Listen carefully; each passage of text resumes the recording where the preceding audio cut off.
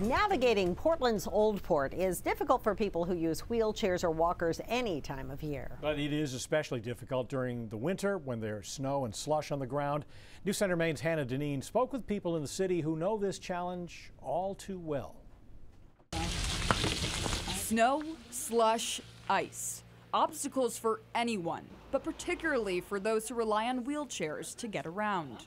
I'm looking down this sidewalk and I'm seeing, well, okay, I think I can get past that house, but after that it gets a little dicey. Patricia Washburn says this winter mess makes Portland's already challenging brick and cobblestone streets even more difficult to navigate. The brick sidewalks get frost heaves, they get worn down, they get rough.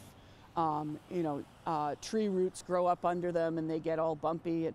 And when snow complicates that, it increases the number of times that we have to be out in the road. We don't like it, drivers don't like it.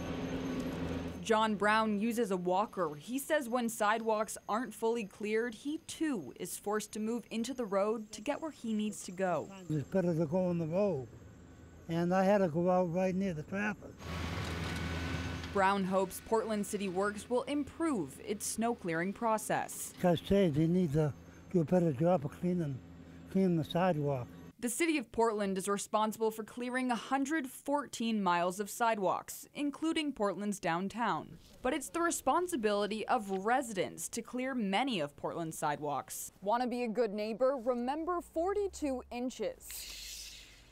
That's how wide disability groups recommend you shovel the path in front of your house. And that's not only going to help people with wheelchairs, but also people who use walkers or the parents who want to use a stroller to go down their sidewalk. Check the sidewalks around you, not just in front of your property.